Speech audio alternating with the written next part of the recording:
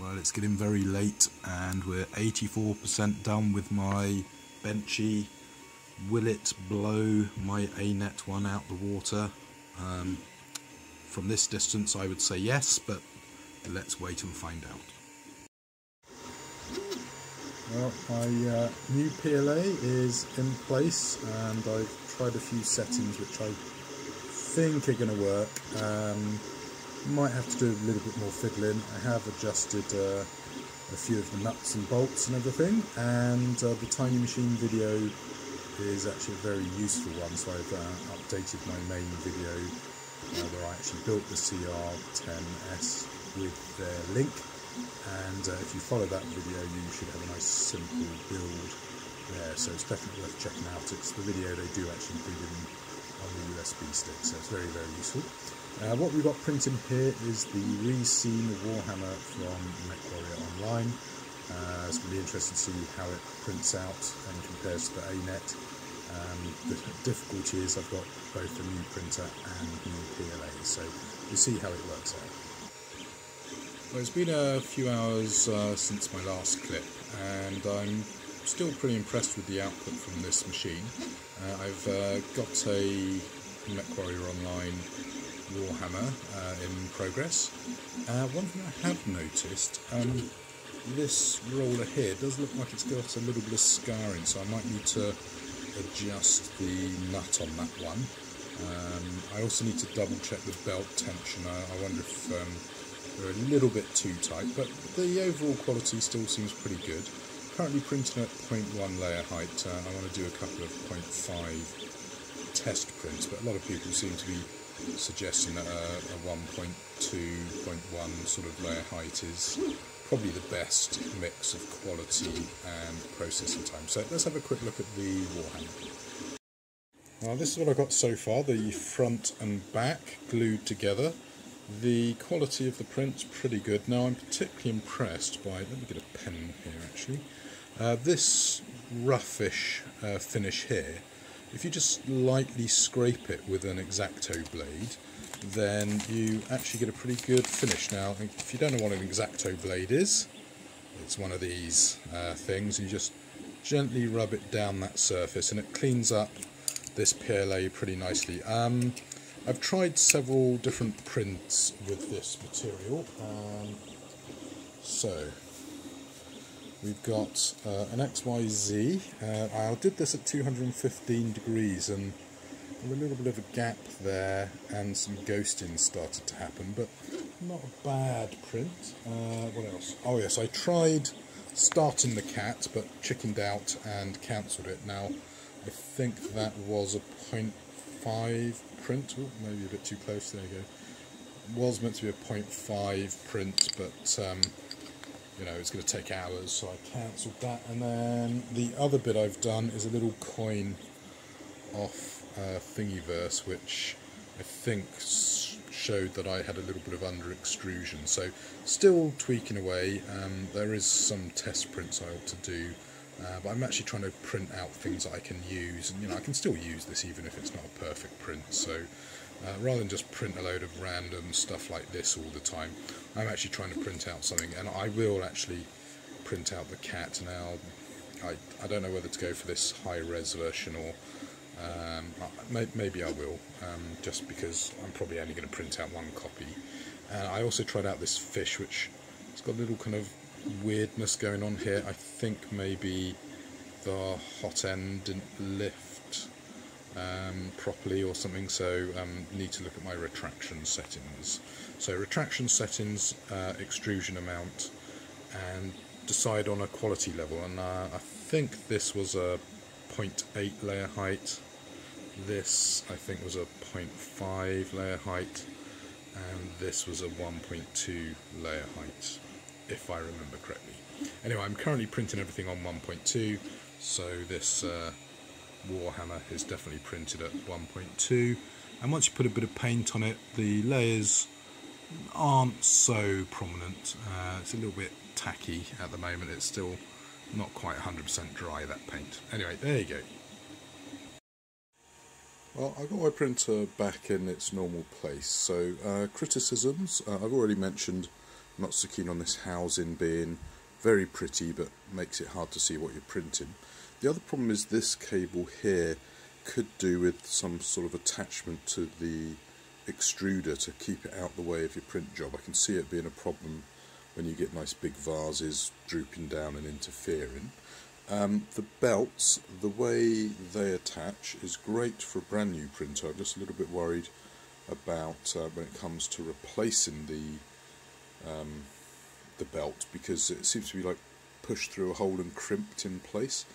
And then the only other criticism obviously is that this is quite a noisy little box and all the components are tucked away in there and you can't see them, which, you know, when you're used to being able to easily access stuff is a bit of a shame. I think I prefer the idea of either the Prusa concept of having the control box on the front or the ANET option of having it on the top here. But, you know, these are all very nitpicky things. The quality seems to be pretty good. Still tweaking. I reckon it's going to be another week before I finally get everything bedded down in exactly how I want them. But yeah, thumbs up. Well, approaching 6 hours, I might finally have broken my CR10s catastrophe prints. Let me show you. And here it is, the infamous CR10 Cat. Now, I did actually almost lose this print because my spool jammed up and almost got pulled off the holder, but I managed to rescue it. But I think it has put some layer lines in without touching it, sort of around here-ish somewhere. So it's after the necklace but before the nose. So we're going to see what it looks like close up, but it's looking pretty good from this distance. So hopefully in a minute or two we will have a finished cat. Well, as we wait for the cat to finish, just to remind you, this is one of the first prints I did using my old 12-month-old PLA, and it turned out pretty good. Just get this focus here, yeah. So there's a little bit of sign of layer banding and maybe a teeny hint of ghosting on the letters, but not a bad first print. I then did Benchy, which came out pretty well, and can just about see the lettering on the base there.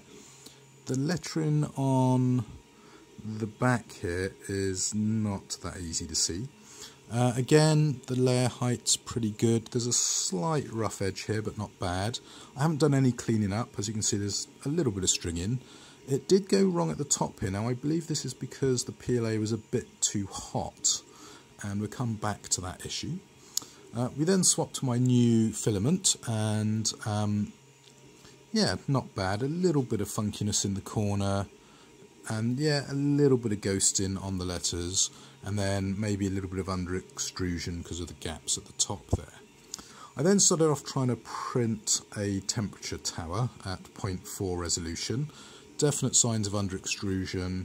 The tower's fairly sturdy. It's missing some details in the letters and numbers here, but yeah, okay. The coin, which we've already seen with under extrusion. The fish, which yeah, didn't quite work. Then the first cat, which I cancelled because I chickened out, so that's not actually a print failure, that's me cancelling it. So I decided to print it again, but I obviously didn't apply the bed adhesion 3D lac quite properly, because it actually came loose, started moving around. I ended up with spaghetti hell. I then printed the next MechWarrior Online model. So just to remind you, this was I think 0.2 layer height on my ANET, and a little bit rough details here and there, but I was pretty impressed, mainly due to the fact I was able to finally get some MechWarrior figures, plus my Jenna, which I've now taken the spoiler off because it kept trying to snap. But then one of the unseen, the Warhammer, really nice mech. As I already mentioned, you could clean up this edge reasonably well. I believe this was printed all at 1.2 layer height. It's still in bits. I have had to glue this gun on. I think I haven't glued this weapon. And I printed both guns slightly differently. So this gun I printed upright, and again, due to the temperature issues, I started having a bit of problems with the barrel.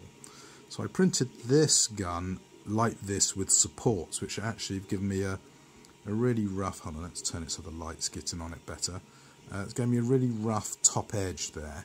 So I think it's going to be best to print it upright like this, and I'm going to have to reprint this arm with the slightly lower temperature settings. Now, the temperature settings actually became much more obvious to me when I tried to print out a flea model that's available in MechWarrior Online. And the problem with the flea model was it started off really, really nicely.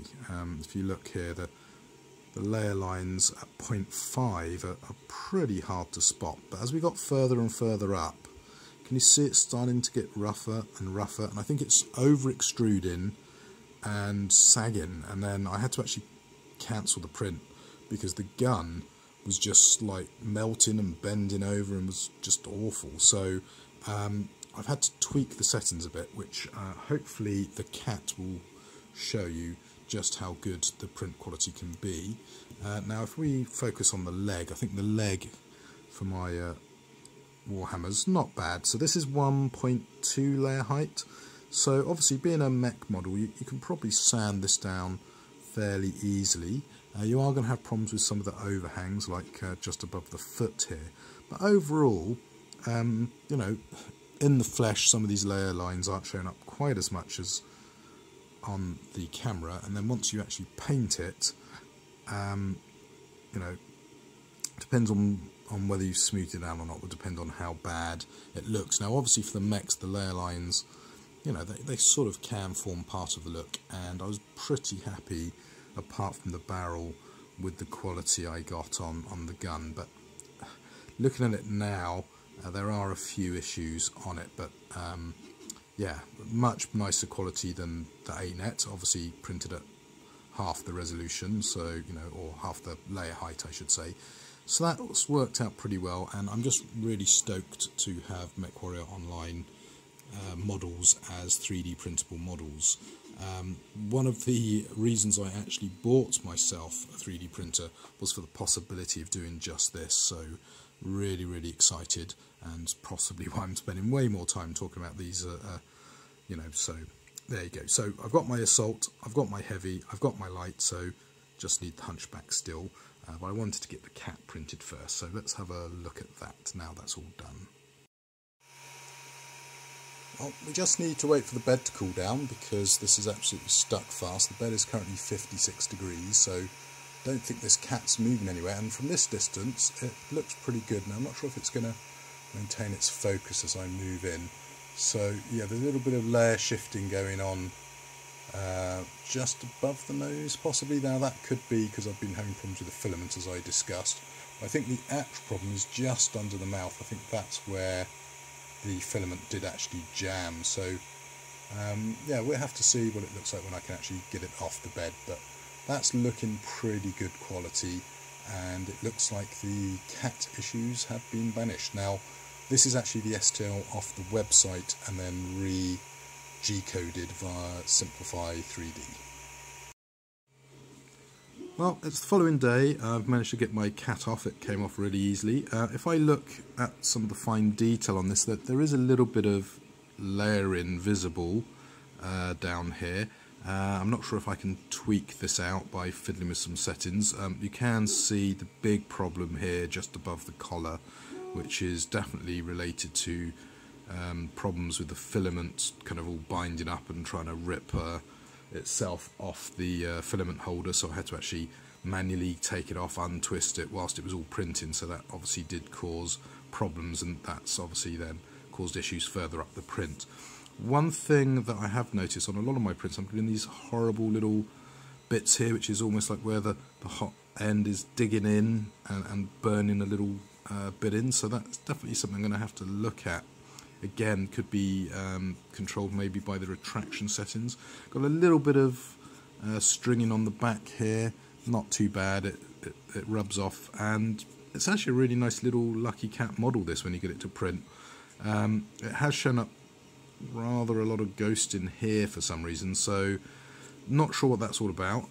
Definitely some tweaking, as I said in one of my other video snippets. Probably going to take me a week to start getting this all working for me, but yeah, on the whole, this is actually a pretty good model. Now the only step up from this I could see really is maybe go into something like a resin printer. So something like the one how D7's got a teeny print bed size, so that might be an option, and that would work because I mean you could print this quite happily on that. I think it's something like 120 by 60ish by, I don't know, 150 high. So you know, for little small 32mm figures, a resin printer would be great. For bigger items like scenery, cosplay props and stuff, but the build bed of the CR10s is really going to come in useful. So at some stage I'm probably going to have to try out doing a vase or something like that. That then leaves me a choice of what to do for my second printer. Now I think a resin printer, it's very messy, it's not something you want to be printing random stuff off like this all the time. You know, this would be quite expensive in resin. So it'd be another CR10s maybe, or alternatively I could look at converting my ANET, which I'm actually really tempted by. I have come across the plans for the, I think it's called the AM8 on Thingiverse, where you use some extruded aluminium, so it's end up, you know, looking a little bit like the CR10s, but it basically just takes all the components off your ANET and transfer them onto a good frame. And as part of that process you can do things like soldering the heat bed wires, fixing the fan blower, fitting a couple of MOSFETs to help with heating up the hot end and the hot bed. So that's something I'm really keen to look into. I think I found all the frame material I can pick up for about, I think it was 50 to 70 euro sort of price range. The big problem is going to be all the nuts and bolts and washers and stuff like that that you need to actually assemble the kit, and then the 100 odd hours of 3D parts you need to print off. Now I would probably print most of them off in PLA. There are a couple of options to print in like PETG. That's something I might have to look into. I haven't really done any PETG. So that's maybe the fate for my ANET. I was thinking of maybe selling it, but I think having a second printer would be useful. The big problem I've got is where to put it, should I do that. So a little resin printer for fine detail part, maybe sometime in my future, probably be next year at the rate things are going. Maybe another CR10s if I start building lots of big printable parts, but you know, a CR10s and an ANET combined gives me, you know, a small printer for things like this. You know, ANET would be great for that once it's upgraded. The CR10s, very impressed. You know, for hardly any tweaking, this is pretty good. Now this is a modified profile off Facebook. I forget the name of it now, but it's the CR10s Facebook group. They have a couple of profiles, and this one, I think it was a Chris. So I took this and slightly tweaked it. I lowered the temperature, for example, on my thing, although this one I think was printed at 200 degrees and 1.2 layer height. Anyway, I think that will do for now. So more news when I've got some major updates. In the meantime, I've got to go check on my Hunchback that you can hear printing in the background. I'm actually being very cheeky and doing a 6-7 hour print and printing the whole mech in one go rather than individual parts. I want to see how that works out. And yeah, as I said in my unboxing and review, very impressed by this. Just make sure you watch that Tiny Machines video that I've linked on my original video. That will give you a really good idea how to assemble it. And I think some people are claiming, you know, within 20 minutes you can actually get the printer up and running, and I agree with that. The biggest problem is going to be dialing in the bed level and tweaking with your settings in your slicer of choice. But once you've done that, yeah, the actual build time, if I was to get a second one, I reckon 20 minutes I would easily be done. So there you go, that's it, and I hope my lucky cat sends you all good vibes. So till the next video, take care.